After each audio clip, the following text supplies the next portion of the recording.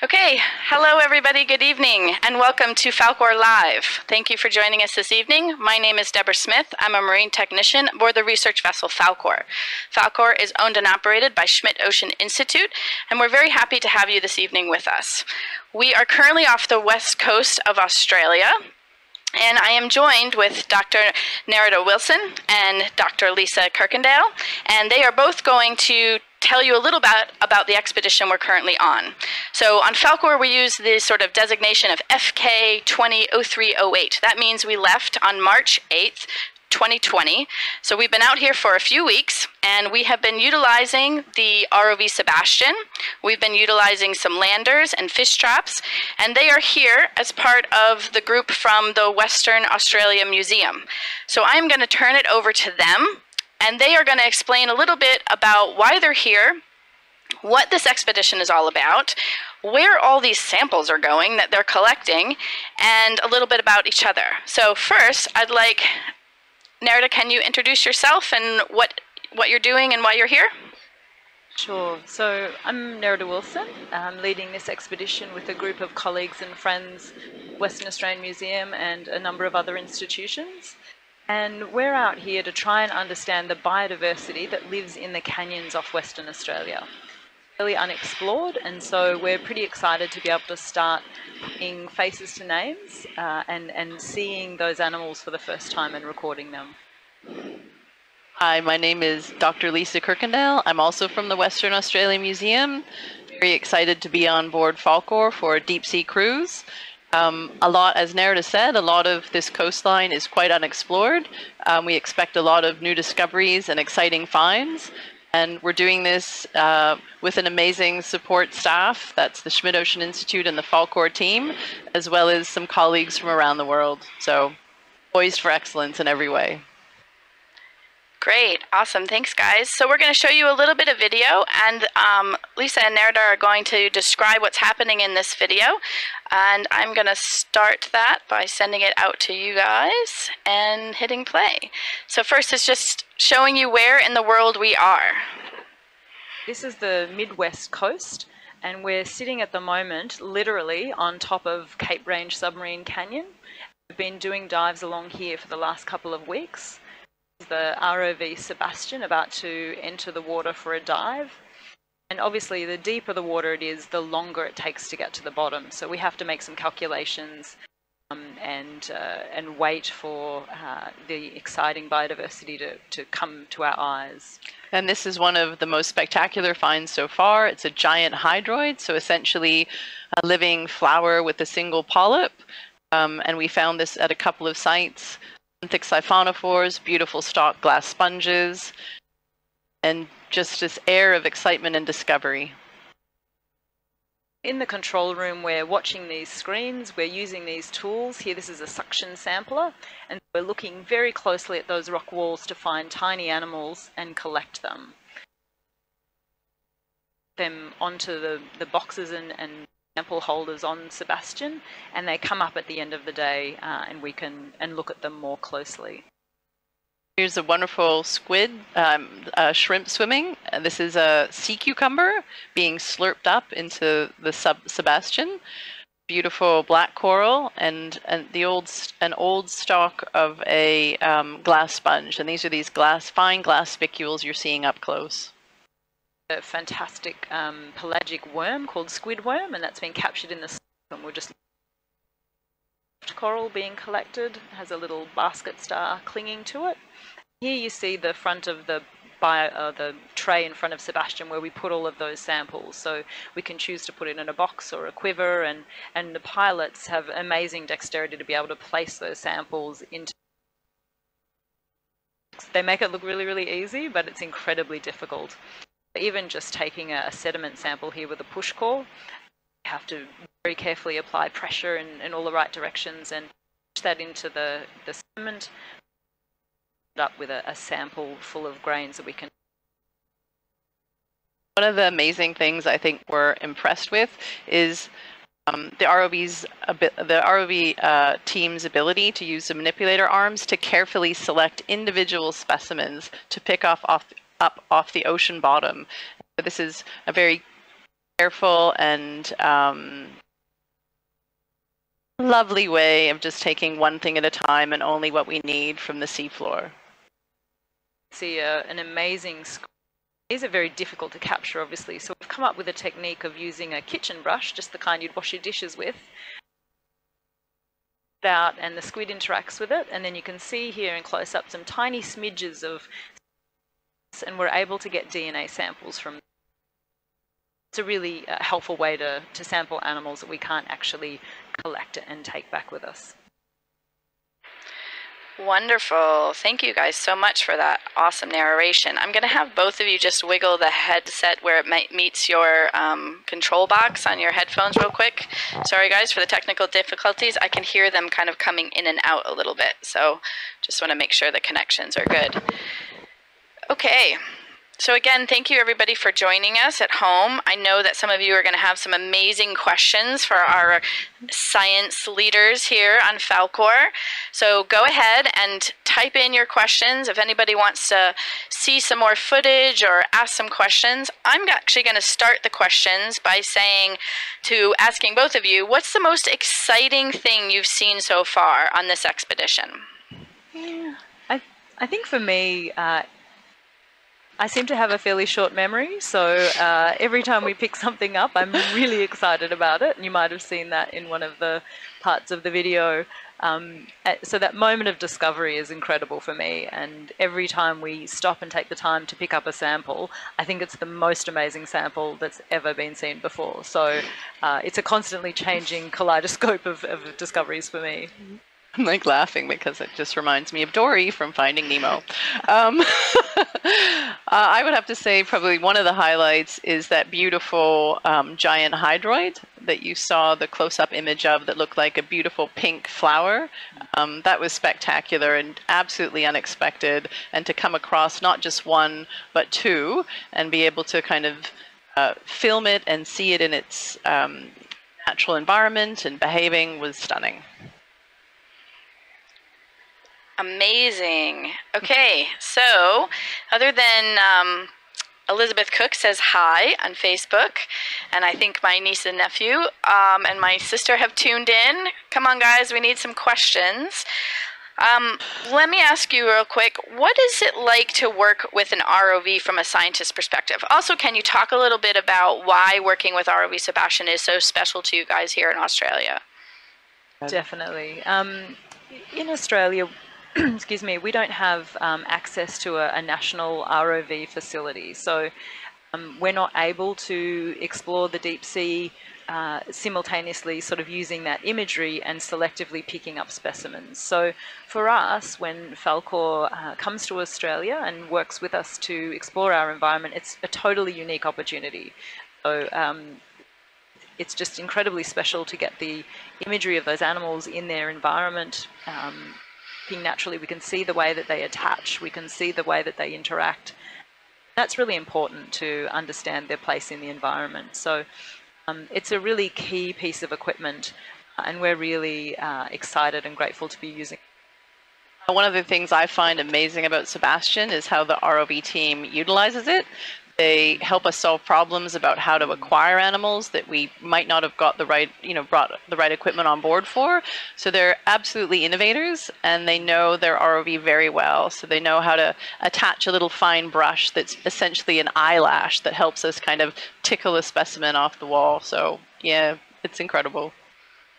Amazing. Okay, so we do have some questions rolling in. Our first question is, what has been the most impactful thing you've seen or done for the future? I think one of the things that's impressed me quite a bit is that we haven't seen a large amount of trash on the bottom of the sea. And we know from other surveys that the deep sea, although it seems very remote and pristine, it's often quite impacted. But because we don't visit it and look at it very often, we forget about it.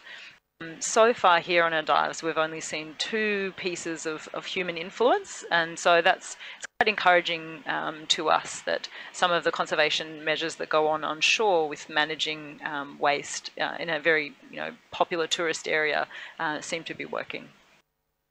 I think maybe some of the most impactful moments for me have been just knowing that we're contributing slowly and a specimen by specimen to a better understanding of the world and this incredible part of the world. We know it's rich, we know it's remote, and we just need to understand the biodiversity so we can better conserve it. So we're just picking away at that big problem.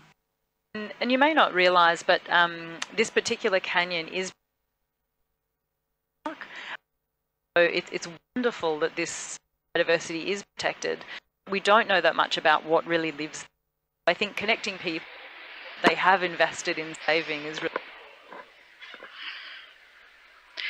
great. Thank you. So we have lots of questions rolling in. I am going to read the next one. So how many people are on this expedition and what type of expertise is represented? So can you talk a little bit about the team that's here? I'm going to go ahead. I'll go. I think there are 10 to 14 scientific staff, and they really represent experts in their respective fields. Nerida and I are interested in mollusks, also other groups as well. We have had an expert in worms and other invertebrates, Dr. Greg Rouse from Scripps Institution of Oceanography. Dr. Glenn Moore, who's an expert in fish, and he's the curator of fish at the Western Australia Museum. We have Andrew Hosey, who's our curator of crustacea and worms at the Western Australia Museum. We've had Rachel Preslowski, Dr. Rachel Preslowski from Geoscience Australia on board to help us with the sediment samples and understand some of the geology of the area. Nerida, who else is on our expedition? Georgia Nestor, who's here doing part of her PhD work on environmental. So her component is to water samples where we're doing our surveys, looking in that water for to match that up with the animals that we a better understanding of whether we're missing much of the biodiversity. So just trying to understand how effective the... We've also got David, who's another student, David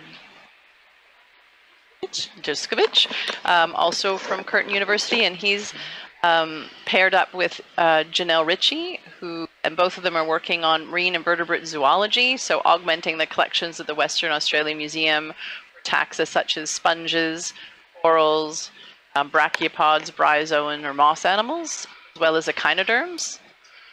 We've been very lucky to have Liam Cook, who's been on board for the first leg, and he's a student from Geraldton Senior High School as part of the Follow the Dream program there, and it's been amazing having him on board. He instantly bonded with the ROV team and really got stuck in to kind of help launch the Sebastian as well as recover it, help with some data entry and a few other tasks. That's been really meaningful. The helping hands of this expedition and stayed on to help ours, for which we're... Okay, awesome. Guys, I'm going to pause real quick because I'm going to switch Nerida's headset because she keeps coming in and out, and we want to be able to hear the amazing things that she is talking about. So I'm going to field the next question to Lisa while I fix Nerida's headset. And let's see, what is the most rare organism you've found so far? Do we know if we know that? That's from my dad, so I can yell at him later. The most rare organism. Let's see. We're certainly on the lookout for one, but I'll let Nerida address that later. Fish. Yeah, some of the fish, actually. So fish are very, very well known around the world, and that's true also in Western Australia. And so shallow coastal records of our marine fish fauna from Kimberley through the mid-coast off Ningaloo, as well as down south, are just very well documented and understood. So I think Glenn has been tremendously excited with some of the fish he's been finding in the deep sea, which is one of the few areas where the fish fauna is not well known. So I can't name exactly one fish that he's most excited about, but I know there's a cusk eel that is that tickled his fancy, and some others as well. So probably some of the key fish, and you're seeing the cusk eel here in view right now, swimming along. Oh, a bony-eared donkeyfish. Luckily, I'm not the fish curator, and I'll just stick to mollusks.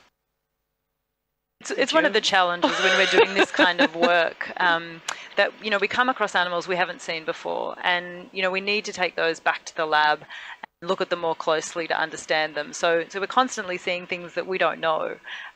And that can be fun and challenging and tricky to narrate at the time as we're seeing it. We're like, oh, we think this is a thing. Looking at it more closely going, not too sure, actually. So you kind of get to come along that journey of discovery with us. Absolutely. And so we definitely use the term field identifications when we're in the field, and then we'll kind of confirm those identifications back in the lab. Absolutely. Okay, so since we're still talking about specimens, there's a couple of questions, and then for all of you waiting to hear about how people get into this and what we're going to do next, I'm going to do that section next. But what will you be doing with the specimens you've collected once the cruise ends? So I know this was something we were talking about earlier. Where are all of these things going, these animals, these sediments, all of this different type of samples going when you guys get off of FALKOR? Yeah, so the specimens themselves will be coming back to the Western Australia Museum. So we're taking them back off of the boat, carefully shipping them back to Perth, where they'll reside in our wet collections primarily. So that's a spirit collection that's kept, and these animals are kept in alcohol at our Harry Butler Research Center. We're very proud of the new facility. It's got incredible capacity for housing these samples into the future. They'll be finalized and databased, and that data, once it's cleaned up and checked, will go up onto the Atlas of Living Australia. And so that's a portal that's available to the world, so it's publicly accessible data. Specimens have had tissues sampled on board, and those tissues might be used for genetic analysis or anatomical or histological work. The other thing that's really important is, well, we have the beautiful 4K footage and videos that FALKOR and Sebastian has taken. We'll get that imagery to pair with our own images. So once the animals come on board here, we're actually taking careful pictures of different features that are really important to capture that may be lost, such as color patterns once the animals are preserved in alcohol. So yeah, so the specimens are coming back to Western Australia Museum, but then a lot of them are actually going to head out again. So we're going to share the collection with international scientists all over the world who are experts in other groups that we've captured on the cruise. Wow, that sounds amazing. Lots of work to be had. I'm sure it's going to take years to finally get everything processed. So that's amazing, and I'm sure that we'll get updated at some point in the future on where all of this is going, and maybe see you guys back on FALKOR. There have been a lot of questions about sort of what advice do you have for people who want to work at sea in science or robotics? How is math important to working on a boat and doing research? My daughter wants to be a marine biologist. That's from Michael Robbins. So can you guys talk a little bit about what and how you got into this field, your recommendations to younger kids and younger adults on potentially becoming ocean explorers? Sure. I think the interesting piece of advice that I have for people if they want to go into science is to become the best writer that you can be. It seems quite like not the advice you expect. I'm going to assume that if you want to be a scientist, you already are probably doing pretty well in your science subjects, so that's great. Maths and statistics are incredibly important, and it's easy. The sooner you get a grasp on that, the easier your life will be. But one of the key parts to being a scientist is communicating your results. And so we do that by writing papers we publish in scientific journals, and that other scientists read and kind of critique. And so being able to communicate those results effectively is one of your, honestly, it's like the most dominant activity you'll ever do as a scientist. There'll be lots of thinking and all of that, but it doesn't matter unless you can actually tell people about it.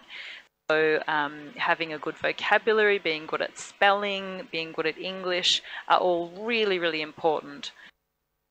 But of course, you know, math is really important, and these you don't realize at the time that they are, and it's only much later you look back and you think, should have maybe concentrated a bit more. Yeah, but the wonderful thing about science is that it's so broad, and so as you sort of go down your path, you'll find different things that interest you more and some less. The main thing is just stay really open, because you don't know things that I do now, such as genetics and looking at biogeographic patterns, things that I actually studied. So it doesn't need to limit you, but I think staying open and curious and honestly working hard. Yes. Working hard is what all scientists do. That would have been my piece of advice, and Nerida's said it, is hard work. So really good work ethic, and establishing that in whatever discipline you're interested in now will fare you in good stead for later on when you say you might switch fields or something like that. Just hard work. Yeah. Find what you love, do it well, do a lot of it. Yeah, so we can't speak too much for people who want to get involved in the engineering side, but I think the general...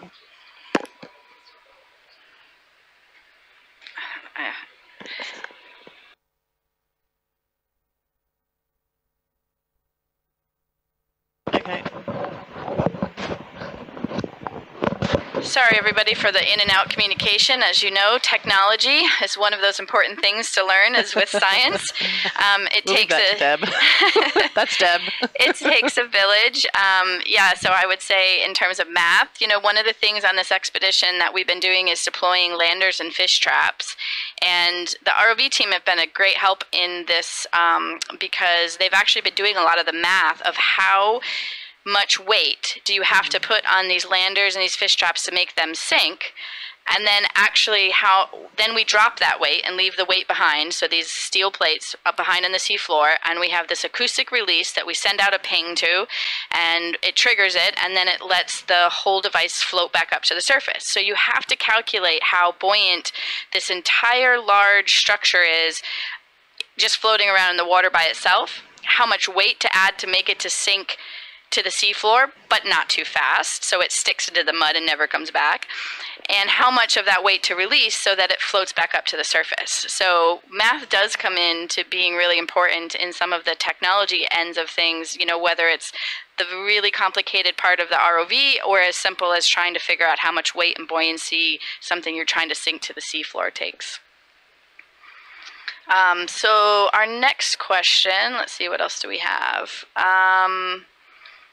Have you collected any hydroids that produce hydromedusae? Oh, my pronunciation. Sorry if I did that wrong. I think we probably have. We haven't got too many hydroids. We've seen some in the polyp stage, certainly. Probably one of the most spectacular kind of smaller hydroids we've seen was the one that kind of covered this, what we call a shaggy dog sea cucumber. It was just completely this intricate network enmeshed of hydroids covering the shaggy sea cucumber. At Nerida, I think we've collected about 5 or so groups of hydroids and maybe a couple hydromedusae at different stage of the hydroid life cycle. We seen a few jellies, so scyphozoans or true jellies. What else have we seen? And then Idarian, beautiful siphonophores in the water column. And obviously playing in the background right now is our enormous hydroid polyp. I don't know if it's been widely published yet, but we did see that incredibly large siphonophore on the way up. So one of the things that's challenging with our ROV dives, not challenging, but we don't always live feed our midwater. So we go down to depths of 4,000 meters, right? And that takes about 3 hours. And so there's 3 hours of lots of blue and more blue and lots of blue. And then all of a sudden you see these amazing creatures, whether it be a squid or a siphonophore that is created the most giant circle I've ever seen in the middle of the ocean. Can you talk a little bit about siphonophores and what they are for the people at home in a very general sense? It's not really a group that I work on. I don't work on pelagic organisms pretty much at all. These animals are colonial. They can become very, very large. I think the one that Deb, you were mentioning, it's quite difficult to measure something floating in the water. We have laser beams that are set about 10 centimeters apart, but you have to actually bounce them off something. And so when you're in blue water, that gets really difficult. So we did come across this very large one coming up the other day, and we sort of slowly circled it and tried to get an understanding for how big it was. And I'm not sure that we have a definite final calculation, but it certainly, because it was sort of spiraled, and so how you measure that is quite difficult. But it was between 10 and 35 meters. Incredibly large. It just looked like a flying carpet UFO kind of thing. It was very strange and very different to the animals that we normally work on the seafloor. Awesome. So I'm sure that there will be more on that later, so stay tuned when we, come late breaking news with more information as more people get involved with that. Brian has a question. I know we've touched on some of this, Brian. What do you do with the samples when you're finished? So if you go back a little ways in this video, they have explained that. Their question was sort of, do you dump the sediment in different locations? Does it all go back to land? Do some of the animals survive? So can you talk a little bit about sampling? I know that's always a concern of our viewers. Why sampling is important, whether it's a small part of the sample or the whole organism. Why is that important to your research and to researchers that may use some of your data in the future?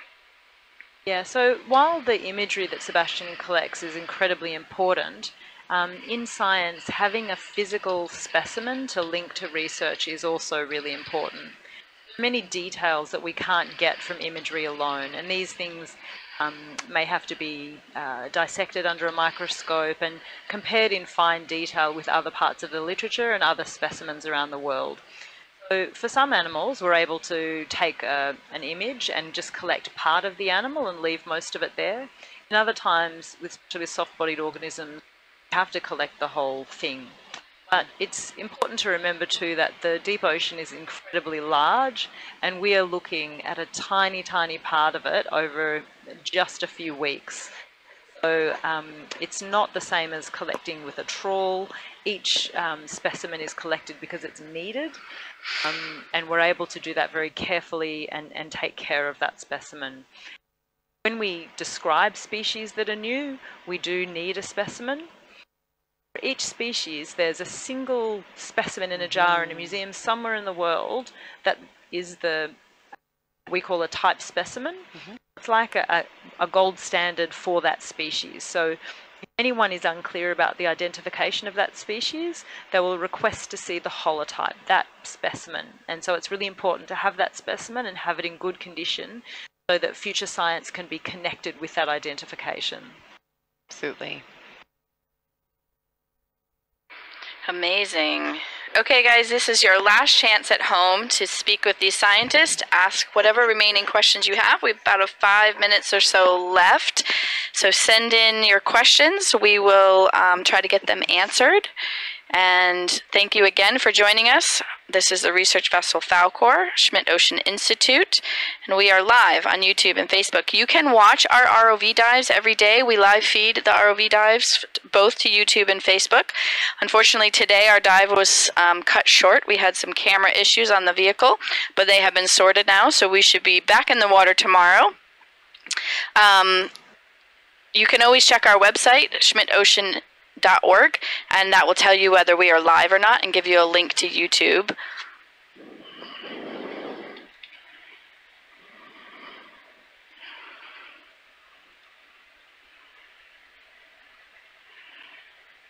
Okay, well, I have one more question for you guys then, if nobody at home does. Here it comes, guys. What have you found the most challenging about this expedition so far, first? And second, what have you then found the most rewarding? I think the most challenging part of it has been, obviously, when we left, the pandemic was just kind of starting. And so we, a collection of people pushed off in this ship. And the world has obviously changed quite a lot since then. So we were isolated and safe and healthy, but we understand that other people are facing a lot of challenges. They might be in isolation, they may be ill, and they may just be missing. And certainly people on board are too. So having connections via the internet and phone and things like that are really important for living on board a ship, particularly in these kinds of times. But we've been actually really buoyed by the fact that people watch along with the live feeds, and people have mentioned it's really helping them cope. It's something interesting. It's something else, and so we're happy to be able to find some positive spin. A dark cloud with a silver lining.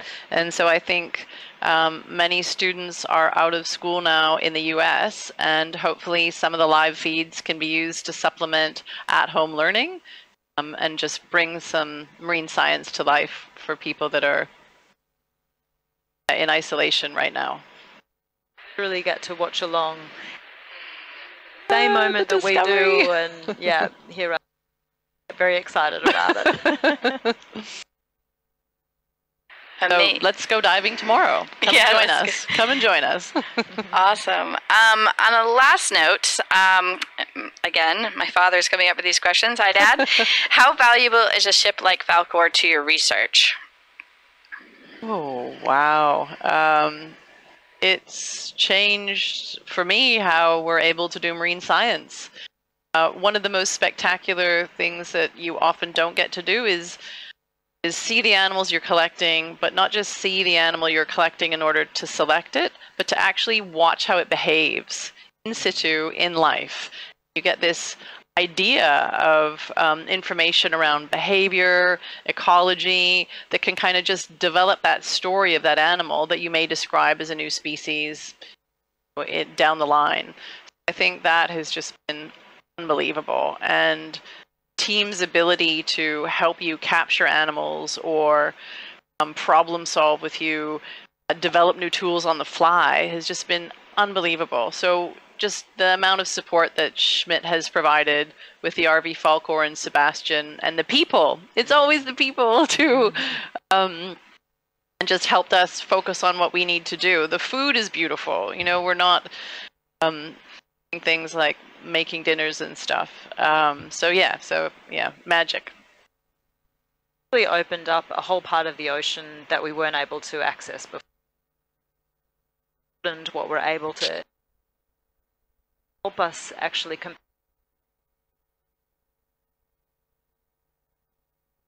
you have all of the parts of the puzzle to put together. You've only got a partial understanding. An incredible window open for us. And also some of the colleagues we haven't seen for a while that have been on board. So new partnerships and new ideas form when you just bring different people together that don't often work together. And so that's been wonderful opportunity as well. Awesome. Let me see real quick and see if there's any more questions. We had a few come in. You guys are doing a great service to those of us stuck at home. So there's lots of thanks, helping homeschooling. Thanks for the kind words.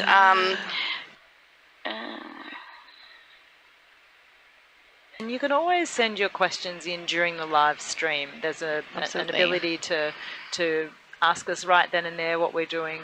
So please don't think this is your only opportunity. Really encourage you to get curious about what you're seeing. Yeah, we'd love to hear more children kind of ask some questions. That would be wonderful. Yeah, amazing. And you can always reach out on Facebook. We have a Facebook page, so send us a message. We'll try to get back to you as soon as we can. Also, this thread, you can reply to the video once it's posted up on YouTube, and we'll try to get back to some questions there if there's more questions. I think for now, we're going to say goodbye. Thank you very much for joining us. Thank you, Nerida and Lisa, for a wonderful discussion about the Expedition FALKOR. You can join us again on Saturday at the same time. We are going to be investigating our wet lab. So what is a wet lab? What happens in a wet lab? What kind of science goes on? What are the tools that you use? So please join us again on Saturday at 10 10 a.m. local on the eastern side of the U.S., 7 a.m. It'll be 10 p.m. for us. It's now 10:30 at night, so I am going to let our co-chief scientists here go to bed so they can actually get up very early for our ROV dive in the morning. So I just want to say thank you both for joining us. Thank you everybody at home for joining us, and I hope that you have a lovely evening or morning or the rest of your day. Goodbye. Thank you.